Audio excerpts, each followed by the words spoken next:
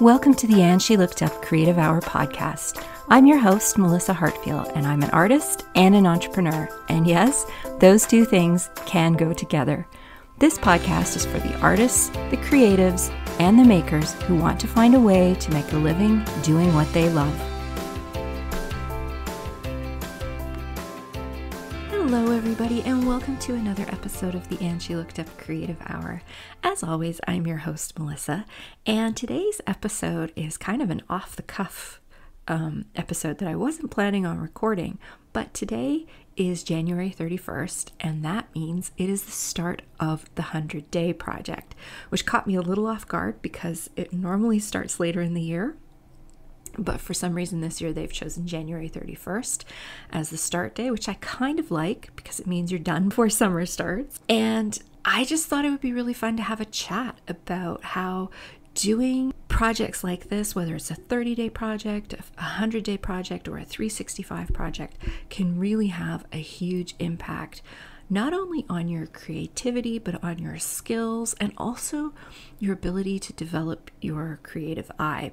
Plus, they're just a lot of fun. So I thought this would be a fun thing to do for a rainy Sunday morning here in Vancouver, which is a pretty normal thing for us here in January, February, March, even April.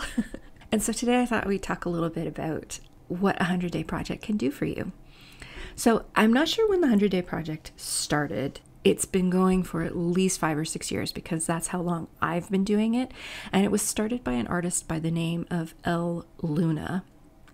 And in recent years, she has passed it on to another creative who goes by the name of Lindsay Jean Thompson. You can find her on Instagram. It's changed a lot. When it first started, it was a very grassroots movement. But as time has gone on, there have been a number of additional pieces to it, like 100-day planners and 100-day prompt lists and all kinds of things that you can purchase.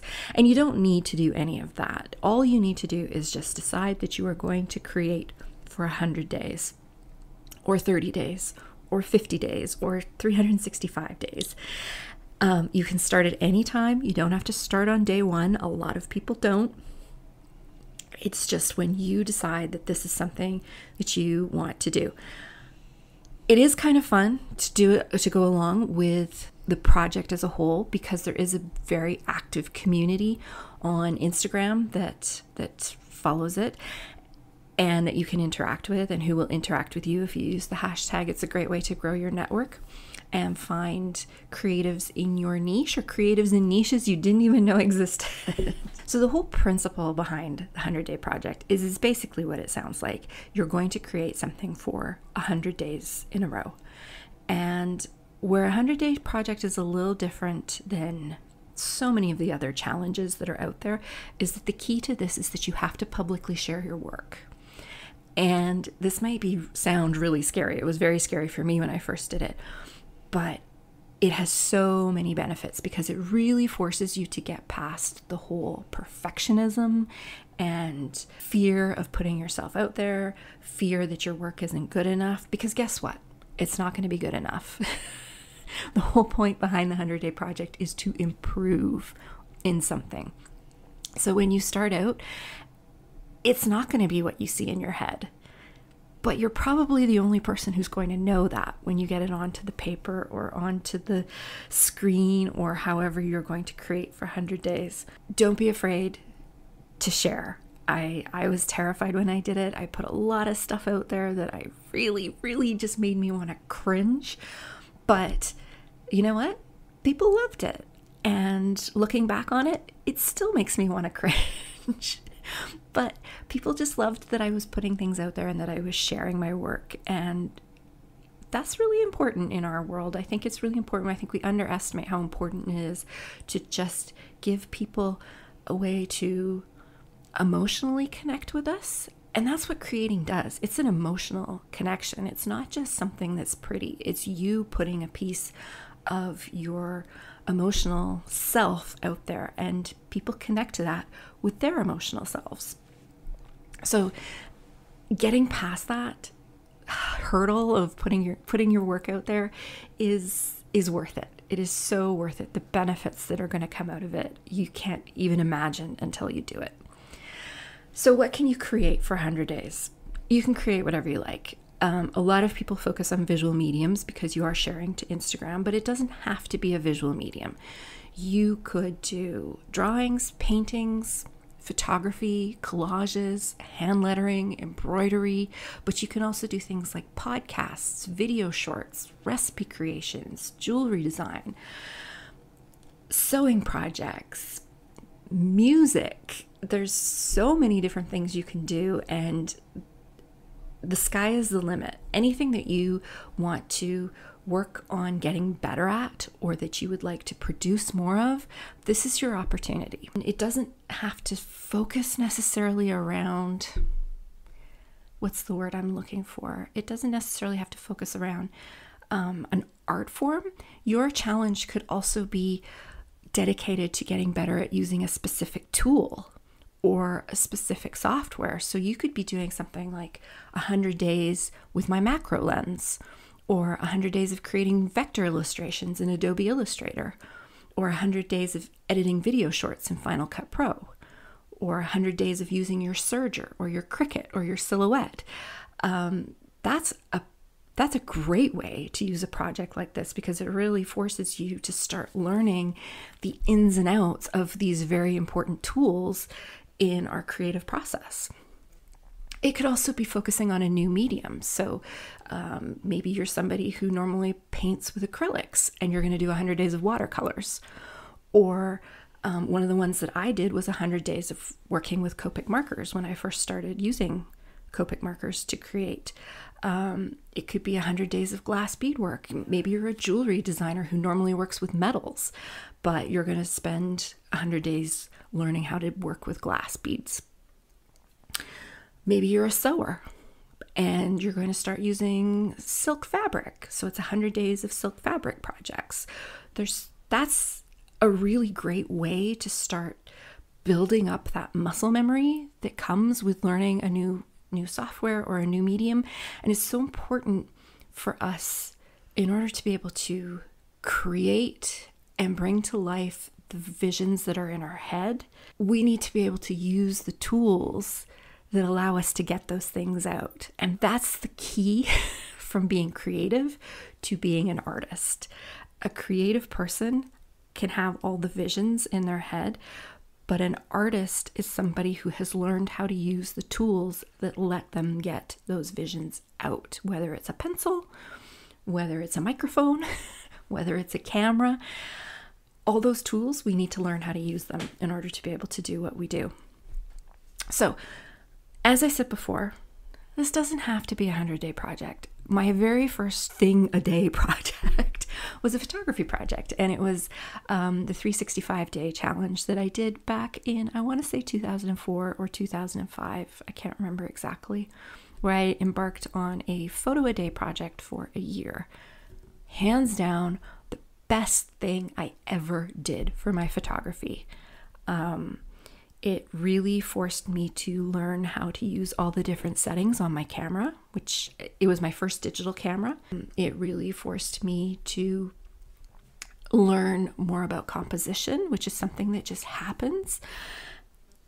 It forced me to start thinking about what I wanted to do. One of the interesting things about doing a project for a year is that after the first 30 days, you feel like you've run out of things to photograph. It's like, okay, I photographed my breakfast, I photographed my desk, I photographed stuff I saw on my walk today, I photographed things I saw on the bus, whatever. And then you're kind of like, well, what am I going to do now? And you start to push yourself. You start to look for those interesting things that would make a really good photograph, and you start to see the world differently. And that's one of the benefits of doing a project like this. You really develop your eye. So all of a sudden you notice that shadow or that stream of light or that color composition or the lines of something, and it becomes a photograph. And even at that point, you start to think, well, I really like the way this looks, but I'd like to be able to learn how to make that blurry background in a photo. So how do I do that? So then you start learning new techniques. And that's where doing something for a year can be really, really helpful, because it is a long time to do a project, and you do really start to run out of things to think about. I started doing things where I would theme my weeks. So I would have a week where I would only photograph red things. So all of a sudden I started to notice things that were red. And then I would only photograph things that were in black and white. So I started to work on my black and white photography. So there's just so many different ways that you start to push yourself creatively, mentally, and even physically in some instances. But you can also do a 30-day challenge. There's nothing wrong with that. Like, let's say one of the things I'm really struggling with right now is foliage, drawing foliage. My foliage just always looks stiff and awkward. And I've been thinking about doing just 30 days of drawing leaves. I just want to get better at drawing leaves. And that might be a way that I can sort of loosen up and get better at catching the light and the lines and the shading. I have a really hard time coloring leaves as well, getting the shading correct and making it look like it has movement. I'm not good at that. So, but I love drawing flowers and vegetables and plants. All of those things have leaves attached to them. So I'd like to get better at doing leaves. You can pick a short one. You can pick a long one. It doesn't matter. As I said, the 100-day project is just one version of all the different ways that you can do an activity a day, I guess. The 100-day project is one that has a lot of community around it, which makes it really nice because you can connect with other people. Doing a project like this does take some stamina and a lot of consistency, and there is a point where people tend to start to drop off. I think there's an early point where that happens, probably around the 14-day mark. And then there's another point sort of in the middle where people start to fall away from the project. And it can be really difficult. As many as I have done, I have not finished all of them. I think out of the 5 that I've done, I've finished 3. And even the 3 that I finished, I did miss a few days in here and there. There's just times where, you know what, you miss a day. Often the previous dates of the project coincided with periods of time where I had to travel a lot for work. And so there was just times where there was just so much going on. I just didn't have time, or I'd get back to my hotel and I'd just be too exhausted to pick up my pen. I still made an effort, and I have done very long trips where I have packed up all my Copic markers or my sketchbooks or my tools, and I've taken them with me, and I've done what I could on those days. Might not be the quality that I was hoping for, but I still got it done. And that's really important. That's important to try and do it as frequently as you can. Having said that, there are ways that you can set yourself up to succeed. And I'm going to go through some of those right now. One of the most important ones I have learned over the course of doing the project is keep it simple and keep it finishable. That's not a word, but you know what I mean. I think one of the reasons a lot of people drop off is because they pick something that is just either too time consuming or too big, and they just can't get to it every day. So the very first 100-day project I did and that I finished, I did 10-minute doodles. And I set a timer. My doodles had to be done in 10 minutes, and I did them on very small pieces of cardstock. I did them on Strathmore artist tiles, the 4-inch by 4-inch tiles. So they were very small, so I couldn't get carried away with the size. And I had 10 minutes. I had 10 minutes on the clock, and I used Faber-Castell pit markers because that was what I had at the time, and they traveled very well. I could just put them in a little baggie, a little pouch in my carry-on bag, and the art tiles also traveled really nice. Instead of having to haul a big sketchbook around, if I was going to be away for 10 days, I would just take 10 little art tiles, and they would just slide into a notebook or a binder, or even into my marker pouch. So it was really portable. That made it super easy for me. And because my time limit was 10 minutes, I had to be done in 10 minutes. It wasn't something that turned into, hours of my time. So that was really important. And The years where I have not had as much success with the project are the years where I have been far more ambitious with what I wanted to do, and just simply really struggled to finish each mini project, because that's what each individual day is like. Each individual day is like a little mini project that you want to complete because you have to share it. The two that I did not finish were, one, I decided I was going to design and draw seed packets, and I simply could not get a seed packet done in a day in the way that I wanted to. And so my seed packets wound up taking like a week each. And so because they were taking so long, there was days that I would miss them, and yeah, it just didn't work. And the other one that I did not finish was, I decided to draw houses, draw and color in houses with Copic markers, which was very new for me. I was not, architectural drawing is a real struggle for me. And yeah, again, I could not finish a single house in a day. So I really realized that for me, the sweet spot for my schedule and for what I can commit to really is like that 10 to 15 minute window where I can sneak a few minutes and sit down and do my mini project for the day. So I really recommend keep it simple, keep it finishable. You also want to pick a theme. This is also key, because if you're creative, particularly if you work with clients and a client says, I don't care what you do, just you have a blank slate. It's up to you. Do you know how hard that is as an artist when somebody says, it's up to you, I trust you, you have full control, to sit there and go, oh my God, what am I going to draw? What am I going to write? What am I going to say? We all work much better with some kind of constraint around us, and a theme is a good constraint.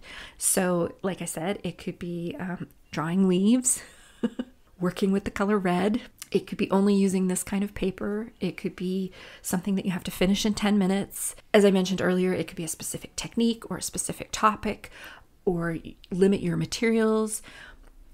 All of those things will help you stay focused and take some of the thought out of it, because you know that you're going to sit down every day and you're going to use the same set of markers, or you're going to use the same color, or you're going to use the same wool, or maybe you're writing haikus and you're going to, it's your 3 lines that you have to write every day. And you can give yourself a lot of creative freedom within those constraints, but choosing some kind of theme or something to focus you and what you're working on, because you're also trying to build a skill set at the same time.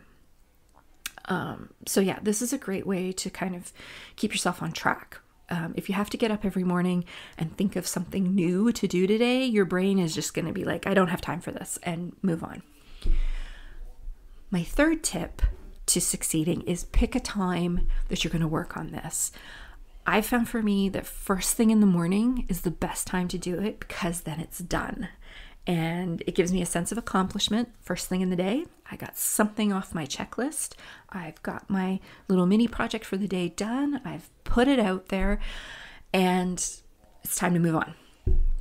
That's so much better than realizing at 10:30 at night that you haven't done whatever it is that you've signed up to do, and you scramble around and you wind up doing something really half-assed. So pick a time to work on it. Try and stick with it. Obviously, things come up. You can be flexible, but really try to focus on that same time every day. It doesn't have to be morning. It could be right before you go to bed. It could be on your lunch break. It could be when you drop your kids off to school, when you pick your kids up at school. If your kids are going to school right now, maybe you sit in the car with your sketchbook for 5 minutes before the bell rings. Get yourself there a few minutes early. Do your little sketch for the day, and you're done. So find those little pockets of time, and that's where keeping it really simple helps as well, because if it's something that you can do in 10 or 15 minutes, then you're far more likely to be able to find a pocket of time where you can do it. Tip number 4, don't censor yourself and don't aim for perfection. This is just going to cause you so many issues. And this is one of the benefits of doing a project like this, is that in order to get this kind of workout every single day, you have to forget about it being perfect. By doing 10-minute doodles, I'm on a clock. When the timer goes, I'm done. Doesn't matter if I like it or not, it's done. It's done. and I have to move on to something else. So don't censor yourself. Don't aim for perfection. The purpose here is to improve your craft and get better in small increments. It's not to be perfect. And I know that's really hard for so many of us. It was really hard for me the first 2 years that I did this, and then it got easier.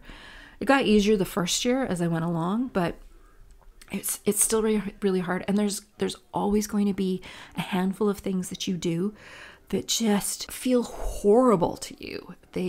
Putting them out there is just going to make you want to just run away and hide and cringe. But you know what? It's okay. Just put it out there and just say, you know what? I created this today and I don't like it.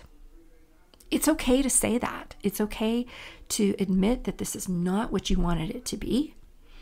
But the flip side of that is you also have to celebrate the ones that you are happy with. If you create something and you put it out there and it's something that you're really happy with, say that. You know what? Today I drew this leaf, and for the first time I feel like I could see it moving in the wind. Or for the first time I feel like I got the shading almost there. I'm really happy with this, how this turned out. It's not bragging. It's just talking about how you feel about it. And there's going to be days where you feel good, and there's going to be days where you feel really bad about what you've created. The other thing to realize is that most people don't care.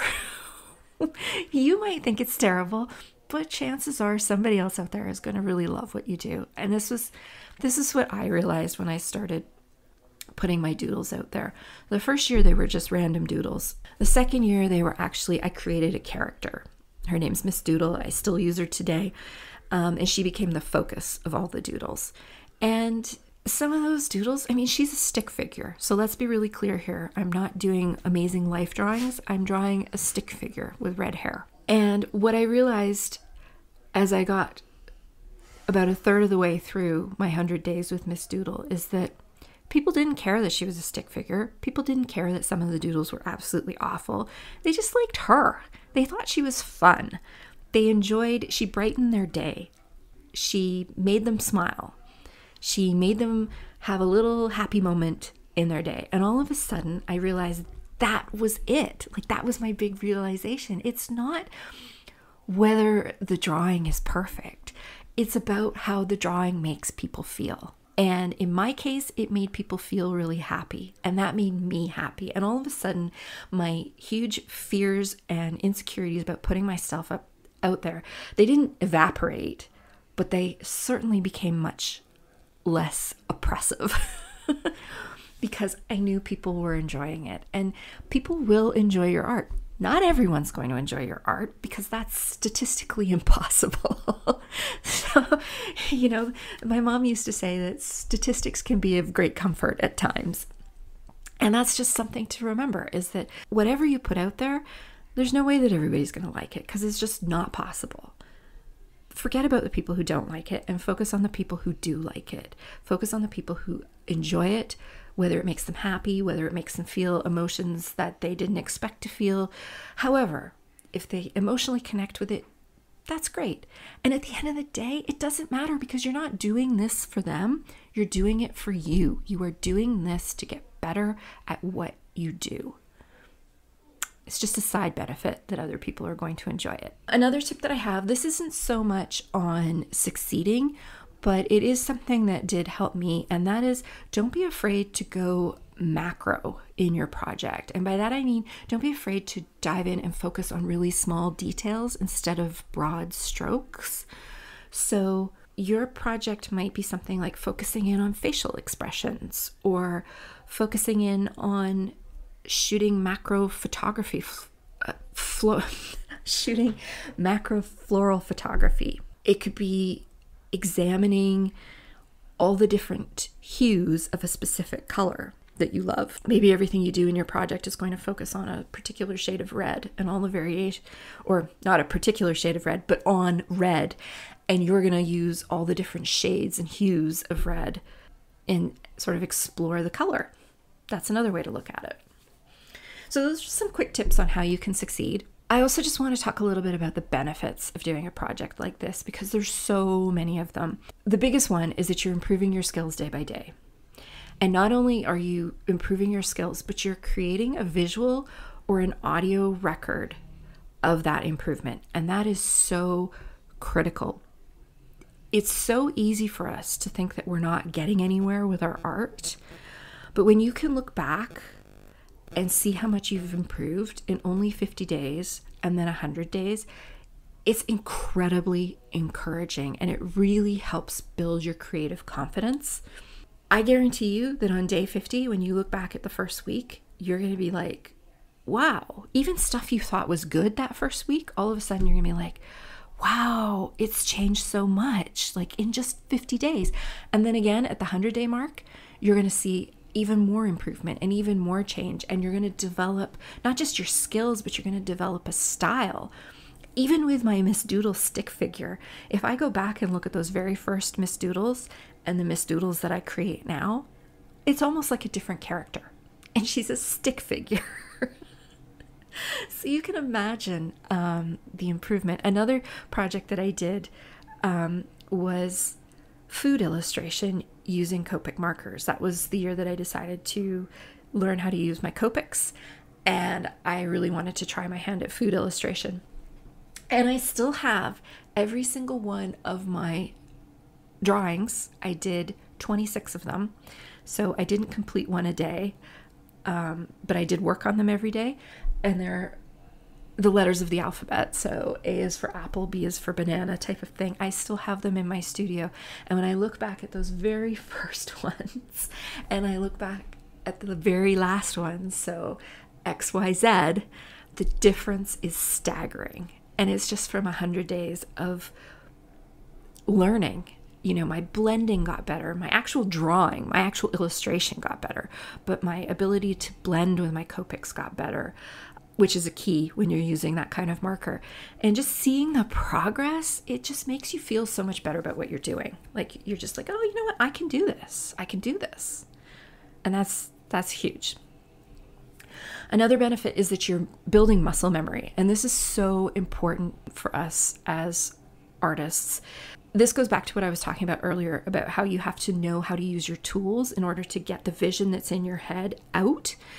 And this is where your muscles are a tool as well, right? They're the tool that lets you move to create. And so as you build up that muscle memory, it becomes much easier for you to get what's in your head out, because you become much more comfortable with the movements that you have to make, and they don't require as much concentration as they did when you were first starting out. And this lets you get all that stuff that's in your head out. And it also gives you the freedom to break rules. Once you know the rules, once your body knows how it needs to move, you can start doing things that you would not have been able to do previously. And that gives you a lot of creative freedom, but you have to build up that muscle memory first. Another thing that you're doing by putting your work out there. So you can do a 30-day project or a 365 or whatever, but if nobody sees it, you lose out on a couple of really big benefits from this project. You lose out on getting past the perfectionist stage, as I've already mentioned, but you also lose out on building a community. By sharing your work every day, you're inviting people in, people who like your work, and you know what? People who might even purchase from you one day. And this is particularly true for myself. When I first started my very first 100-day project, all of a sudden, people who were following me on Instagram, who never commented, never engaged, started commenting and engaging. Not right away. Very often it was weeks into the project when all of a sudden they'd pop up and say, I have been following this since the start and I just love what you're doing, or I've loved seeing the progress, or I think your doodles are super cute. So you have to be patient, but it will come. The second year when I did Miss Doodle and people really started to resonate with the actual character of Miss Doodle, who is basically my much more fun, much nicer, much more free alter ego, people started to, that's when I got the first comments of, you should make prints from this. If you made prints from this, I would buy this. And at the time, I had zero intention of turning Miss Doodle into anything commercial. It was just something I was doing for myself, and because I was starting to realize it was bringing a lot of joy to people. But that was the first inkling that I got that, you know what, people might actually want to buy my work.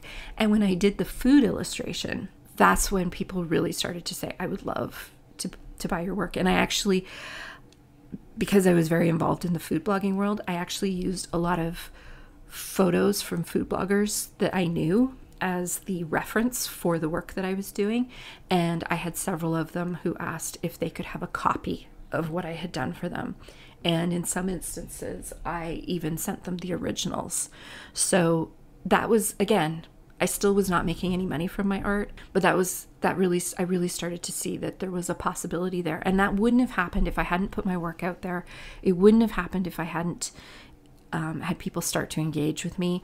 And it wouldn't have happened if I hadn't engaged back and really embraced what was going on. So there's a big opportunity there. Let's say you already have an Etsy shop, or let's say you already sell your artwork or whatever, but you're just not reaching as many people as you'd like to reach. You're not getting as many customers as you'd like to have. This is a great way to let them in.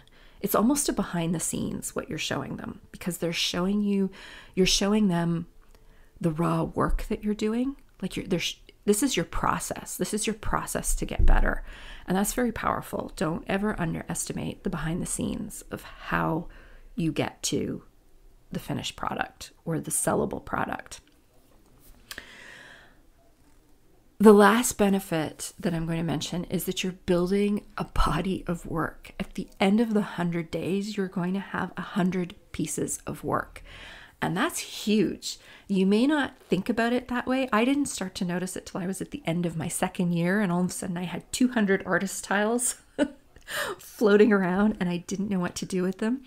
And then as more people started to mention that they'd be interested in buying my work, before I started my Etsy shop at the end of 2019, I went through all the artist tiles from my previous projects. So I think at that point I had about 4 years of projects to go through, and I started pulling the ones that could be usable.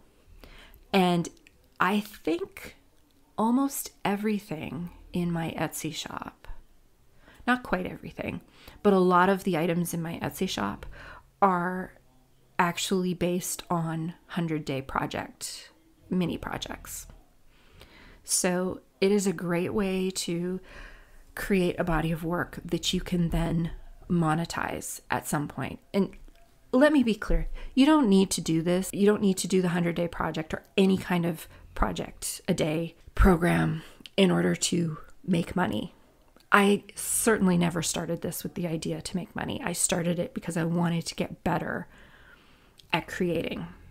And because I had done that photo a day project so many years prior and knew how dramatically that had improved my photography. I knew it could do the same for my illustration. It was purely something I was doing for myself.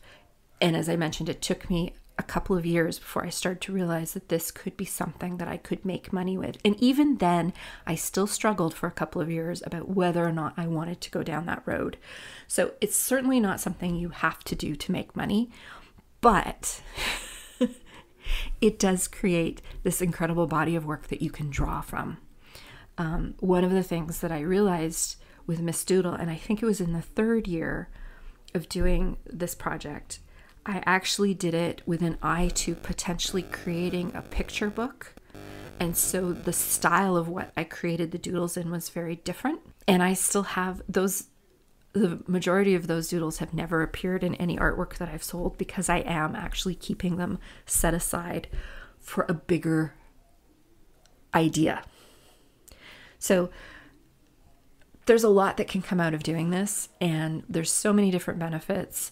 I really encourage you to take on something like this. And if you don't feel you can do 100 days, just start with a 30-day. And you can search hashtags on Instagram, 30-day challenge, 30-day illustration challenge, 30-day crocheting challenge, whatever. Just search. You'll find people who are doing them. In January, I did one that an illustrator who I follow on Instagram, she ran. It was a 30-day one where you got a prompt list on the first day, which was really nice because you knew what you were going to be drawing, and you could go see what other people had drawn, compare all the different ways that people envisioned drawing a turtle. So there's some benefits to that, but there's also benefits to doing it on your own. There's so many different ways you can do it, but it really is one of the best things you can do for your skills, for your creativity, for your creative eye, and for building your body of work. And I really, really do strongly recommend that you try one, even just try a 7-day one.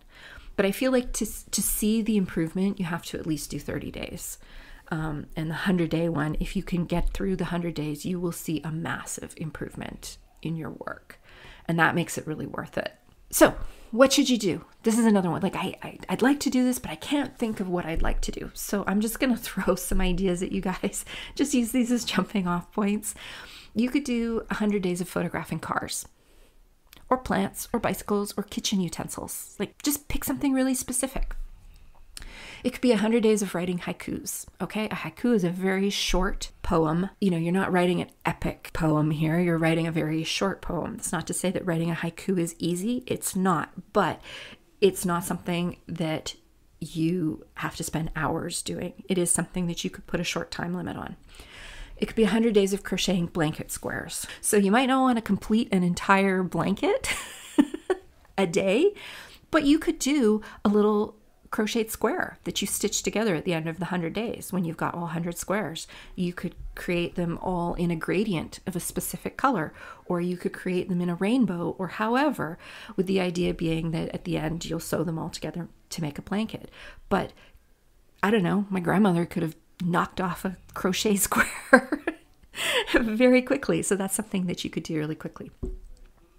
It could be 100 days of comic strips, or just comics, not even a strip, just a single panel comic. That's something that you could do fairly quickly. It could be 100 days of stitching buttons or stitching zippers. Like, let's say that's something that you really struggle with. Well, let's just sew 100 of them. It could be 100 days of writing a lyric. So maybe you're just going to work on chorus lyrics or a bridge lyric or something like that. Just get them out there. 100 days of writing flash fiction. So a flash fiction is fiction that's shorter than a short story. It's something that, you know, maybe it's just a page. It could be 100 days of creating floral collages. So there's so many things that you could do. The sky's the limit. Just think about what you'd like to get better at. This year, what I am doing is I did a poll on my Instagram actually to see what people would like me to do. I gave them the option of 100 days of Miss Doodle, because I haven't done her for a few years, or it could be 100 days of me learning to draw things better that I'm not very good at, like leaves, or a mix of the two. And basically I had an even, it was like a third, so that didn't help me. But what I've decided to do is, while I was cleaning out some stuff last week, I found this Flow special edition magazine that I bought a couple of years ago, the Big Book of Drawing. And basically it is this huge fat book with just gobs of drawing exercises in it. Everything from people to furniture to plants with leaves. And as I started going through it, I realized, you know what, I could do one of these exercises a day for 100 days, and it's something that I could do very quickly. They're not complex drawings. They're really just to get your hand moving. So that's what I'm going to do. If I run out, I'm not sure how many exercises are in the book. If I run out, I have Lisa Congdon's book on 20 ways to draw a tulip, along with 44 other fabulous flowers. And I figured that I could supplement with this. And Miss Doodle might still pop up because I really like drawing her and I haven't done her for a while, but I thought this would be a fun way to get better at drawing plants and leaves and flowers, which are things that, as I've mentioned, I really struggle with. So that's what I'm going to be doing. You can follow along on my Instagram. My Instagram is MH, as in Melissa Hartfiel, Chipmunk, which was my nickname all through senior high, because I have very chubby chipmunk cheeks. So now you've just learned that about me. yeah, so that's where you can find me on Instagram. That's where I'm going to be sharing my 100 days. You can also use the 100-day project hashtag, which is a way to connect with other people all over the internet who are doing the project as well. The project started today. This podcast is not going to air until next Friday. But that's still time to get involved. It's still time to take part. You don't have to start on the same day one as everyone else. You're only going to be out by, 5 days? So, and if you do decide to take part, I would love to know what you've chosen to do. If you've already started, I would love to know what you've chosen to do. Give me a shout on Instagram and let me know. You can give me a shout at my personal Instagram where I'll be following along with the project, or you can give me a shout on the And She Looked Up Instagram, which is at And She Looked Up. So either way, I'd love to see what you're doing. I'd love to follow along. I'd love to, have you be part of my community, be part of your community.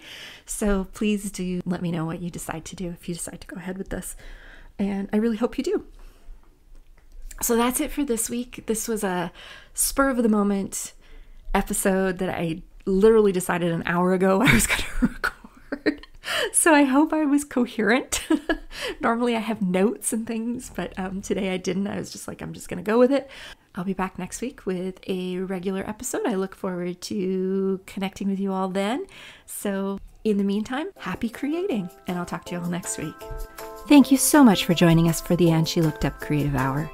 If you're looking for links or resources mentioned in this episode, you can find detailed show notes on our website at andshелookedup.com. While you're there, be sure to sign up for our newsletter for more business tips, profiles of inspiring Canadian creative women, and so much more. If you enjoyed this episode, please be sure to subscribe to the show via your podcast app of choice so you never miss an episode. We always love to hear from you, so we'd love it if you'd leave us a review through iTunes or Apple Podcasts. Drop us a note via our website at andshелookedup.com or come say hi on Instagram at andshелookedup. Thanks for listening, and we'll see you next week.